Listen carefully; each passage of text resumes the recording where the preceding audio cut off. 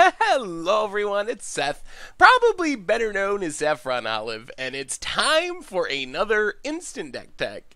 So today's Tuesday, which means it's Type 2 or Standard Tuesday, and I've got to admit, it's been getting pretty hard to find interesting and fun and cool standard decks at the moment.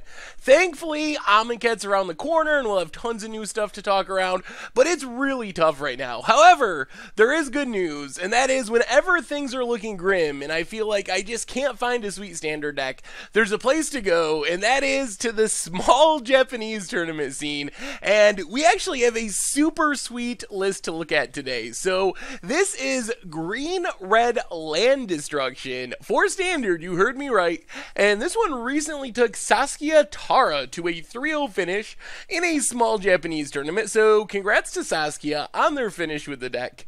A quick reminder before we break it all down, if you enjoy this deck and you want to see it made into videos, take a minute, click the like button, the subscribe button, leave a comment, anything you can do to support your deck, because whichever deck is most popular gets a shot at being made into videos next week. So green and red land destruction essentially has one plan, and that plan is to start destroying lands on turn 3. That is what this deck wants to be doing. So turn 1 kind of just passes, nothing to do. Turn 2, you have 8 mana rampers. So 4 Servant of the Conduit, 4 Uvenwald Captives. So if you play these, this will get us to 4 mana on turn 3, and that's where the fun begins. We have 11 4 mana cards that we can play on turn 3 that start destroying lands. So if we're on the play, this means when we go Mana Dork on turn 2, land destruction on turn 3, we can theoretically keep our opponent at 2 lands for the rest of the game. And a lot of decks can't really function with 2 lands.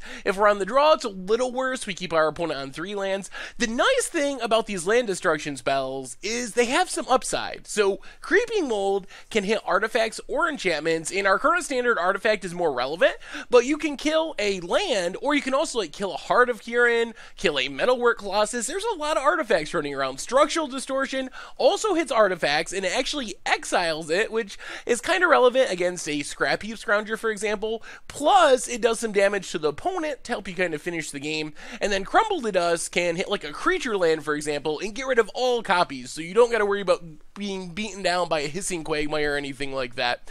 And then, as the game continues, we're casting these land destruction spells every turn, keeping your opponent at a low number of resources, 2 lands, 3 lands, depending on play draw.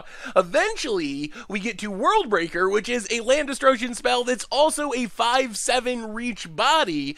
And if you cast a Worldbreaker with an opponent at like 3 lands, it's going to be pretty hard to lose the game. Even if they can kill it, you can always get it back from the graveyard, sacking a land. So it just comes down, destroys yet another land, so your opponent's still constricted on resources, and then beats the opponent down. As for the rest of the deck, we get a little bit of removal. Walking Ballista is just a really powerful card. It's one of the best outs to the Saheeli Rai combo. It's just so good in so many matchups. And then Harness Lightning for some instant speed removal. And then for card advantage, and this is another key piece of land destruction, is you want to make sure you're continually drawing cards, or eventually you're going to miss a land destruction spell. And once your opponent starts making their land drops and you're not destroying a land, and they get up to 4 lands, 5 lands, then your land destruction spells don't really do so much, because most decks are pretty happy to function with 5 lands if you kill their 6th land when they play it. Whatever, that doesn't really matter, and you're spending 4 mana to do it. So Chandra Torture Defiance is a finisher, can kill a creature, but it also just draws us a card every turn to make sure we're always hitting those land destruction spells. And then Tireless Tracker makes us some clues, which we can sack to draw cards, make sure we just are always destroying a land every turn and making sure our opponent doesn't get enough lands to do anything. Mana base wise, Ether Hub, green-red duels, some forests, and some mountains. In the sideboard, Incendiary Flow gives us some more removal, which is nice against aggressive decks and all different kinds of matchups. Then one of the things I really like about this deck is it does have a good plan for matchups where you need to take out your land destruction.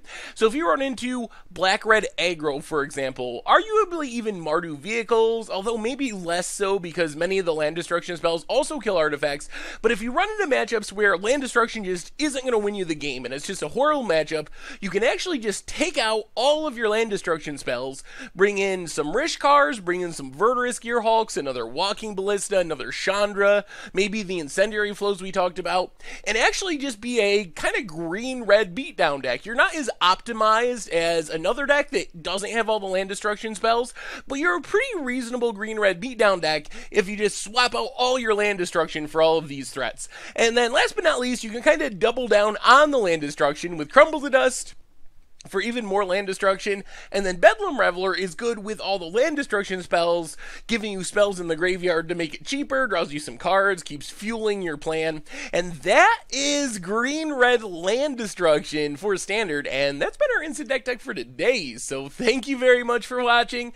I hope you enjoyed the video, and I will talk to you soon.